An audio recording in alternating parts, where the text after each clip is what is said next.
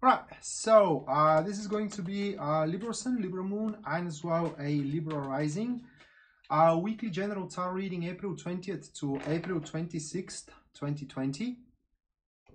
And in case any of you guys is interested in a personal reading with me, by checking out the description down below, you're going to see a link to my website from which you can purchase such. And as well, if you're interested in to start learning to read tarot cards and you like the way I do it, I'm offering a 6 weeks live online tarot classes in which I'm going to explain you the major arcana in a term of career, relationship, in a positive and in a negative way, in generally how they stand in terms of generic topics of our life in a dedicated spread that I'm using, which is major arcana friendly, and I'm using it for the classes and as well my private readings as well. So it's a bulletproof spread. So going through the reading of Libra now, the first one, which stands for the topic of your week, that is to be the 10 of Swords. Moving next, we have the energy that is feeding and supporting the topic.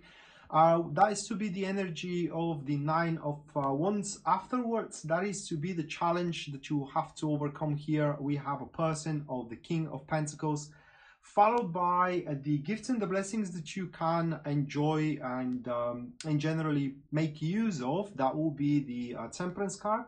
Afterwards, it is the impression of the people around. That will be the Tower. And the final one that we do have, it is the Guidance. That's it's simply the Star card. Okay, so those 6 cards. All right, so what we do have here, 9 of Wands, 10 of Swords. It's going to be intense. The week itself is going to be quite intense. That is because the energies are pointing, how can I describe it? That's, well, that is also in a correlation with the situation as well, with the 10 of Swords. Those 2 cards are pointing that there are things that you got to make your peace with, okay? And just move on with them for one way or another, either projects at career, or a situations at work, or situations in relationships as well. But the thing is that those energies will make you more adaptive to the new world order, code of conduct, new circumstances, if you will. That is because with the 9 of Wands, your personal experience, I mean, the energies are going to bring up at the first stand here or on the first row of seats, your experience. And your experience is going to talk to you sound and very firmly that actually right now the things that are happening the way they are happening for the greater good, if you will, because through them you will be able to make the necessary arrangements, which are to be conscious arrangements, which means that this time around you do not rely on circumstances. The circumstances already happened, but instead you force new circumstances in your life in order to have your life or have the future, your future, not just only your life, but as well your future, in a much more growing state. However, that leads to the situation itself. Situation, 10 of Swords, quite intense one.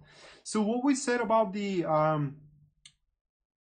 energies is that you are going to start forcing circumstances. However, those forced circumstances, not forced but created, forcing is not the right word, creating circumstances, new circumstances for yourself. Those circumstances cannot be milder, okay? They have to be rather quite drastic, and they have to be so created or so established that they allow you to recreate the life you want to live.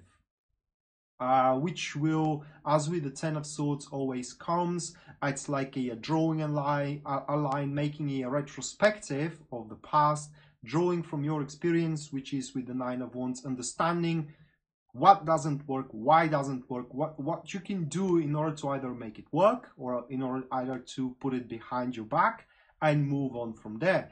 And this whole process will require from you quite severe drastic actions, drastic decisions, and in generally that is the week where it's the point of no return for you. I mean, you say it, you do it. You do it, you live with it. Simple as that. And the Ten of Swords, like I said, is quite intense card, all right? It's usually accompanied with, as we all know, a bit of unpleasant symptoms, in the sense of that you are feeling the very least oppressed, that there is no other way but just letting it go, or be making your peace with it, and etc through the those drastic actions or decisions. But at the end of the day, the Ten of Swords, at least its negative influence goes away very quickly for a day or two, and after that you are to be humble and resigned in what is in front of you, and you are gonna pretty much looking forward for it. So as we said about the future, there standing this person, not necessarily a man, it could be as well a woman. These people, quite self-absorbed people, well established in the sense of that they have achieved a lot into their life, and they want to find someone to share their good fortune with. Not necessarily love, all right? It could be material sharing, it could be offer for a job, it could be a helping hand that comes by. It is just, you need to know that the King of Pentacles are people who give, but they do expect as well. In return, that is.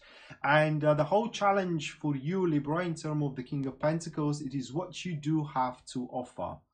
Or the way I see it with the follow-up, it is that, have you made the right actions and decisions in the Ten of Swords, which are quite drastic, so you end up in a position that you do have to offer something to the King of Pentacles in under half. I don't mean it as an obligation, I mean it that you do physically have a thing that the King of Pentacles does feel attracted to, and does feel that they want to, right? But that could be as well your life. For example, you make the necessary arrangements, adaptations, and you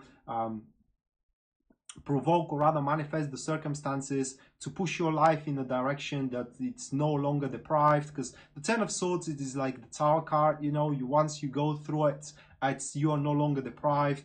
And once you end up in this state that you are no longer deprived from whatever hopes or from whatever, you know, whatever expectations you do had, there is always something left to look forward to, and that will be the challenge, to align that thing with this person, King of Pentacles, that you both want the same thing. So then we do have the guidance, not the guidance, excuse me, the gifts and the blessings that Tarot is offering. That will be the Temperance. The first gift and blessing of the Temperance, it is an awareness that things have to be done one way or another. What I mean is that you are to be humble and resigned about, you know, the necessary steps you gotta take along the way, so you're not gonna feel regret nor pity nor any commiserations whatsoever for the past events and for the people around you, and etc. Another thing that the Temperance gifts you with, it is understanding, but that is a mutual understanding, and that's why whatever it is left after the times of deprivation of your behalf, that the King of Pentacles definitely can be not convinced but swayed, or to be made to see value in them, and that is given by the Temperance card as a gift and blessing. So it may be challenging, but you can definitely make a union, cooperation, business partnership, relationship with that person, whatever you know your future is all about, because it could refer to literally anything into our lives. And the Temperance also gifts you with solidarity, compassion, and what was the other word? I just forgot about it. Oh my god. So solidarity, compassion, and I said it, understanding.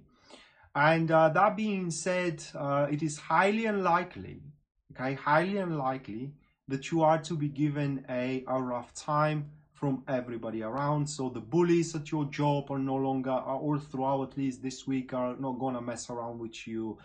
If you are on the edge with your family is going to leave you alone. If you're on the edge with your partner in relationship or in a marriage, they're going to leave you alone as well. At the very least, they will try to understand where you're coming from. So we do see that your struggle, or rather like the difficult times you're going through, are to be recognized, that it's really something to be reckoned with. and people will simply put themselves into your shoes.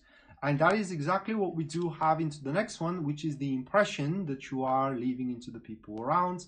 And the impression is that you do anything you can, and anything that it is given to you by universe or by fate or anything by your power to rebuild back your life, and to do it right this time around, right in a sense of that you rebuild it in such a way that there is a room to grow and there is no limits set for it. Okay, and that rebuilding of life, it doesn't mean like it doesn't have to mean like switching jobs or switching relationships. It could mean within the framework of the existing things. Okay, so you do your necessary adaptations and some drastic actions in terms of your relationship, current one, okay, or your current career, and that allows you to rebuild the career, the job, the relationship itself in a way that you lift the bar of its growth. Because the Tower card, while it does have that unpleasant effect, just like with the Ten of Swords,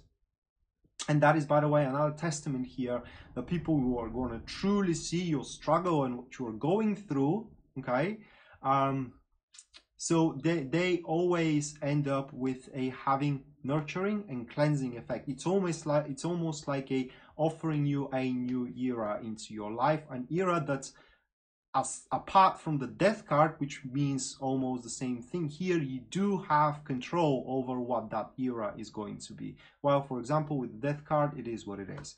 And the final one, it is the Star card, which represents the guidance that Tarot is offering to you. So we saw those really I can't say negative. Tarot doesn't have negative and positive cards. It has pleasant and unpleasant cards. So we do have all these unpleasant cards here that are marking your situation and how you know that is going to be a week, intense week, where you have to do things you ain't gonna like, all right? And under doing things that you ain't gonna like, I mean things that you would rather not have to do in order to you know, improve and improve your circumstances.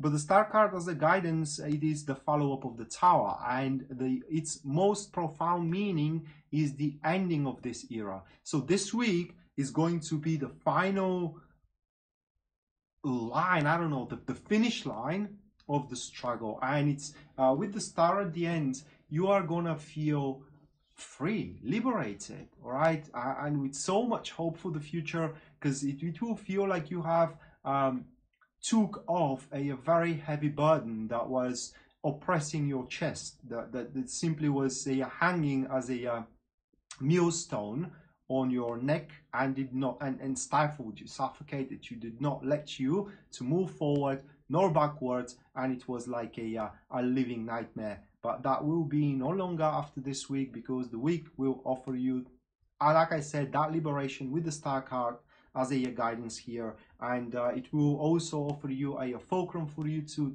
look forward to in the future in general, but only if you do not avoid your responsibility. And that responsibility is to take the necessary approach, the harsh and very drastic actions and drastic decisions that you got to make in order to manifest, not exactly to enforce, more like a manifest this era that wants to just enter in your life.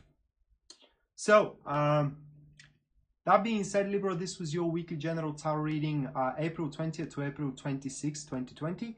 Hopefully you enjoyed it and you liked it. And once again, if you're interested in a private reading with me, checking out the description down below is going to give you a link to my website from which you can purchase such.